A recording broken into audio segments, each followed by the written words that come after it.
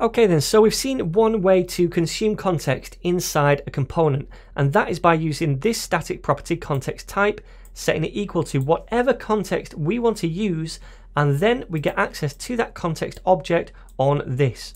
So this all works and that's fine to do, but there is another way I'd like to show you that we can also consume context, and that is by using a context consumer. So much like we have this provider given to us on the context when we create one up here, we also get a consumer, and that's what we're going to use inside this component to now consume the context.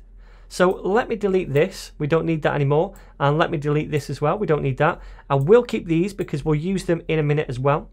We still need to import theme context at the top because we're going to use the consumer on that theme context. So now in the return statement down here, instead of just returning this JSX, we want to return the theme context dot consumer, like so. And inside this consumer, we put all of this different template. But first of all, this consumer expects us to pass in a function, so curly braces, then normal parentheses, and this function takes in a parameter which is the context. So this function is then going to return some JSX. So what we'll do is just grab all of this stuff and paste it inside here. So let me just scoot this in like so. And in fact, we'll bring this up here. Okay, so what are we doing?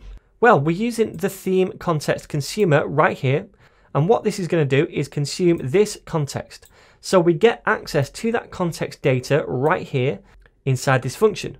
Now inside this function, we're returning some JSX, and we can still use any kind of data from this context inside this template.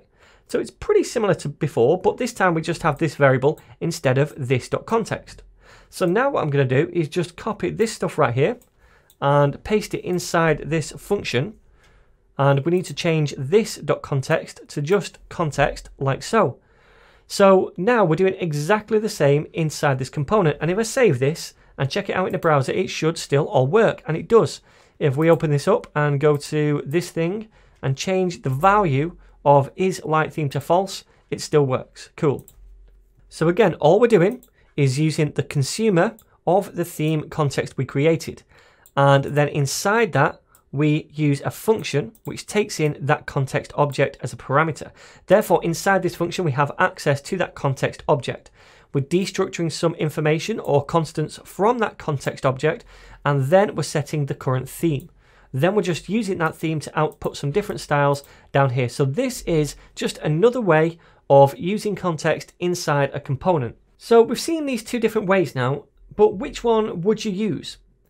Well, I prefer using the previous approach, the context type approach, when using class components. But the good thing about this other approach is that we can also use it in functional components. So for example, if I wanted to, I could change this into a functional component and it would still work. Now, another benefit of this approach using the consumer is that we can consume multiple context in one component this way.